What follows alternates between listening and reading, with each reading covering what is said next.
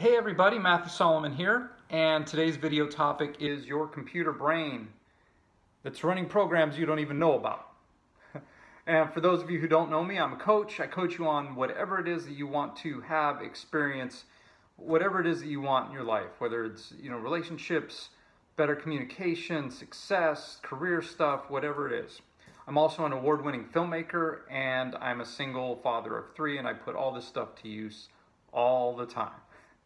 So your computer brain.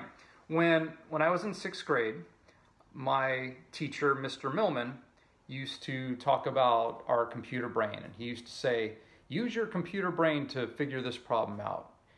As you're reading this, let this file into your computer brain. And at the time, this was the 80s, so personal computers were new.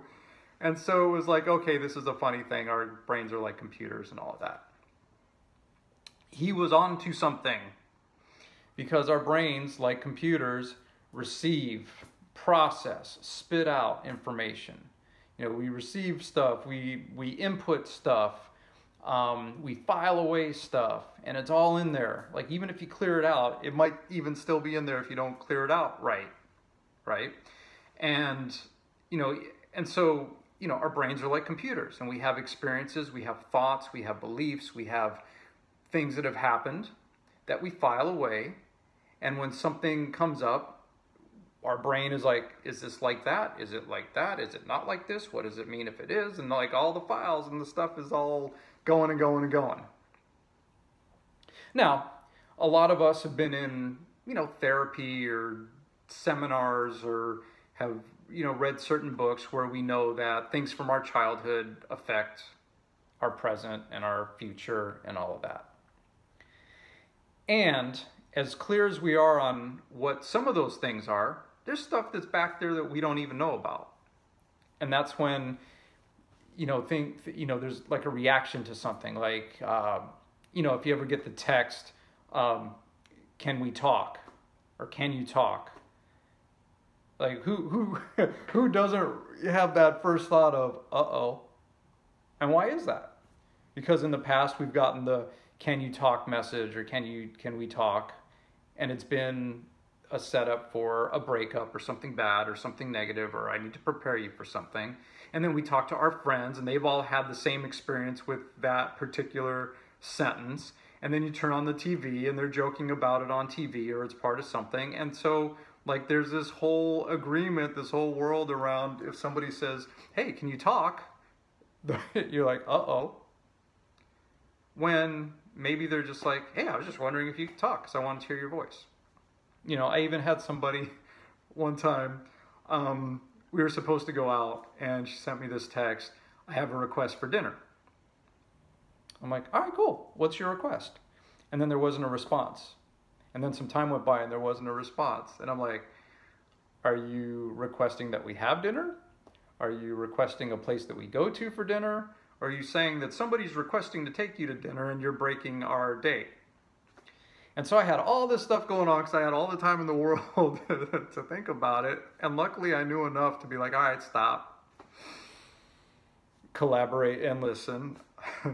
Sorry. And so I just waited. I went on with my day, and I went on with it. And then, eventually she was like, no, I had a request for, where we would go. I want to go to this one place. I'm like, all right, cool. But there's this whole world that shows up. And so the thing that was there for me was like, is it not going to happen? Did she get a better offer? Is there something wrong with me? Right? And those are the kinds of things, like, I know, in 4th grade, the girl I like chose my best friend, and, but what's all the other stuff that's there a part of that? And so is your computer brain. It's running those programs. It's like your iPhone. All of a sudden, my iPhone data is like through the roof, and I'm getting overages. I'm like, I'm not doing anything different. In fact, I've gotten rid of apps, and I'm not on there as much and all of that. And so I call up Sprint, and I'm like, what's up? And they're like, we don't know. And apparently there was something in an update that turned on some function that just uses data like crazy. So I didn't know that was running. I have to tell it not to do that when I didn't even tell it to do that. So I'm telling it not to do that. But in addition to telling it not to do that, what am I really saying? I'm saying you need to conserve the data. Okay, so now that we know that there's all these programs running that we don't even know about, what do? You stop, collaborate, and listen. Now, I'm sorry, like I said, I'm a single father, so you know the dad jokes are strong, and I'm quoting Vanilla Ice. But when you stop and you get silent and you get into meditation, whatever that looks like, you calm yourself, you interrupt the distractions and the constant activity of your brain that's sending all these messages, which are usually survival messages, and you're saying, no, I'm going to connect with me, with my source, with whatever you call source. But I'm the source. I am connected with source. And when I meditate, that's how I connect with that. And I will focus on my breath. I will focus on a mantra. I will chant. I will, whatever works for you.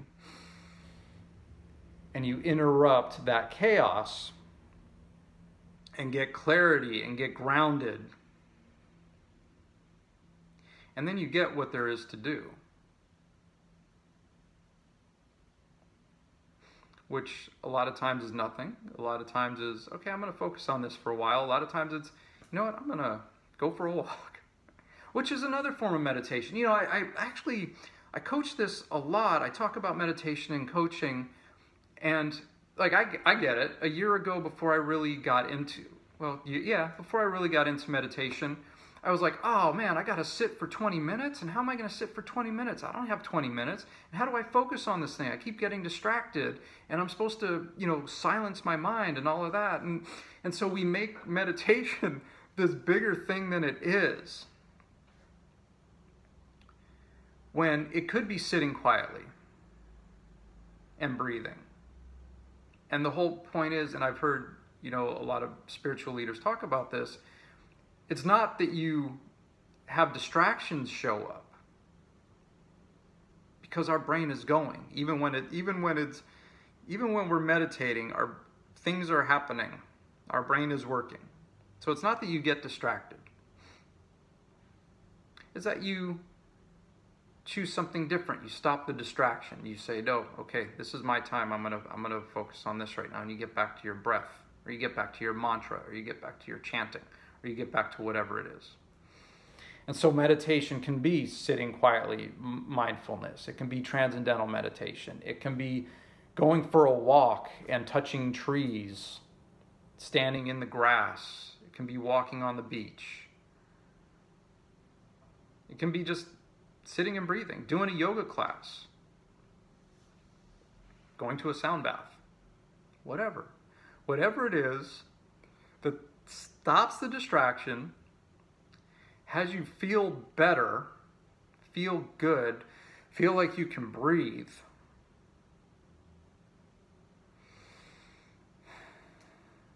That's all it is. It's honoring yourself. It's putting yourself first. It's connecting to your source, and getting that all this stuff out here is just stuff that's out here.